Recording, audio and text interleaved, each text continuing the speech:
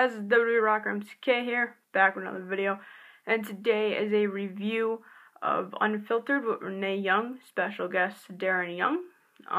They just had the show. It was last night aired, which is Tuesday night. It was around 7 minutes long. Really good. It was all Renee Young talking about coming out and being gay, and the first WWE superstar to actually come out and say it while they're hired by WWE, and pretty much how I felt about doing it. And they talked about his boyfriend a little bit, which was cool to see a little insight on that. And they had a little bit of talk about Titus O'Neil and how Titus O'Neil really helped him come out and supported him. And they had a little thing on the Be a Star campaign, and it was pretty much all about just Renee Young coming out and how it's really important for other people to do that, and you shouldn't be afraid of who you are. And he was really happy about how everyone accepted him.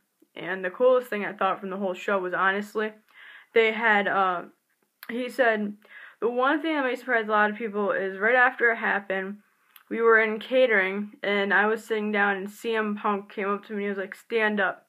And Renee Young's like, "Okay," so he stand up, and CM Punk was like, "I got your back. If anyone tries to mess with you, just give them to me." And to me, that was awesome, because right now with WWE, CM Punk's getting a horrible rap because he just said stuff that maybe he shouldn't have, but he's CM Punk, he doesn't care. But to have Renee Young kind of support him a little bit and just hear his name in WWE not getting shut down was really good to see.